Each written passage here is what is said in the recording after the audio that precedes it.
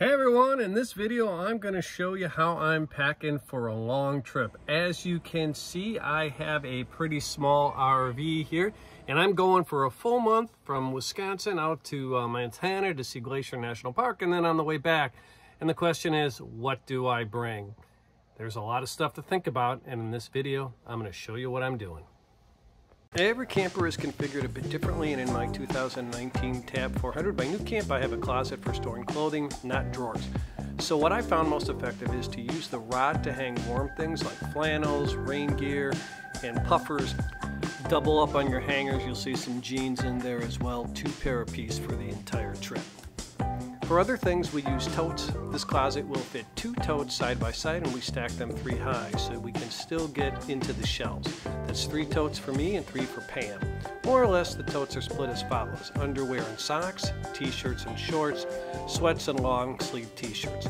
The shelves are just stuffed with non-perishable food items, rice, oatmeal, cooking sauces, coffee, that sort of thing.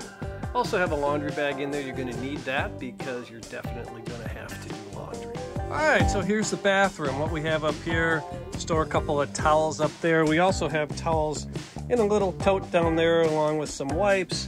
These are just basic toiletries, shampoo, drugs for us old people, suntan lotion, little shaver, that sort of thing. Down here is a wag bag. I don't go number 2 in my toilet. I always use a wag bag. I find it to be more sanitary. And also I've got a garbage can as well that kind of floats around in there. All around the camp are various cubbies. So here we have a first aid kit. I've got some winter clothing just in case it gets cold. We're going up in the mountains. And muffins here. What's that? Oh, that's a tourniquet in case somebody gets hurt. Some electrical stuff in here. Here I got a little storage. There's really not anything in there. There's a couple of pair of shoes, that sort of thing. Here in this, we have our breads. I've got my measuring cups. I've got some oil.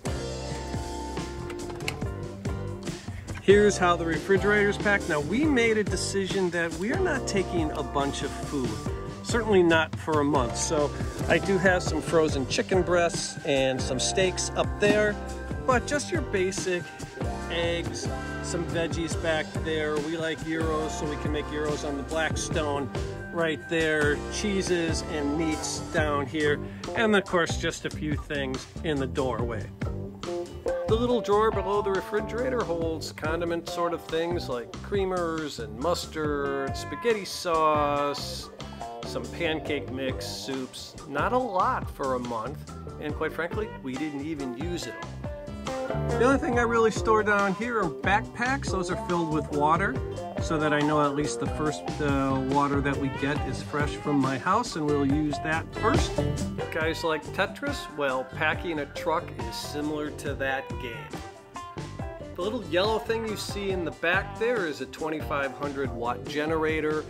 The tote with the yellow top is outdoor cooking supplies for the Blackstone. The green thing is my carpet. The tote on the right is all of my tools, and I have a different video about tools that I take. I'll link to that below. So other things I carry are a brush to clean off the solar panel, a drill in that little blue tote, 5-gallon water jug, gas for the generator, another toolkit, and finally the Blackstone grill for cooking.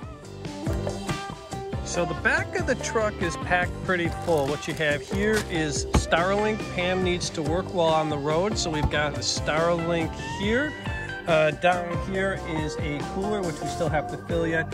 Here's one large tote of cold weather clothes, computer, some shoes back there, and on the other side, believe it or not, is another computer and a printer, which apparently Pam needs because she needs to print stuff out while we're on the road so she can read it more carefully.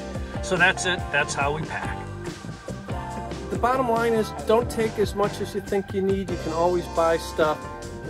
Food in particular, don't overpack the clothes. So I'm going for a month. I have like 3 pair of shorts, 2 pair of jeans, sweatshirt, 1 long sleeve shirt, bunch of t-shirts, 4 or 5 days worth of underwear. That's about it, because you're going to do laundry. You're never going to last a month out here, especially in a small camper. So that's it, folks. I hope this was helpful. and we'll see you in the next one.